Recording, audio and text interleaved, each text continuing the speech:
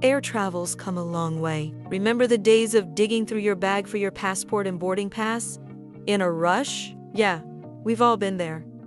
But things are changing. Thanks to biometrics and digital identity, biometrics are things like your fingerprint, your face, or even your iris. And in airports, they're becoming your new passport. Your face is basically your passport now. At check-in, immigration, and the gate, one glance is all it takes. No more paper, no more waiting in long lines. Your face becomes your boarding pass.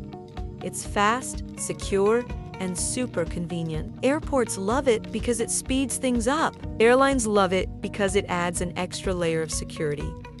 And travelers? Well, we finally get to skip those endless queues. And the cool part, your digital identity can be securely stored and used across different airports, even in different countries. Of course, all of this only works if your privacy is protected. And that's a top priority.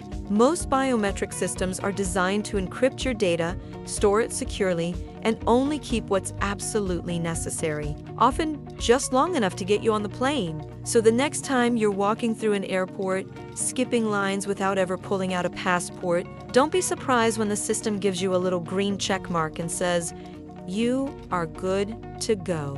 Because biometrics and digital ID, they are not just futuristic features. They're quietly transforming how we travel, faster, safer, and way more human.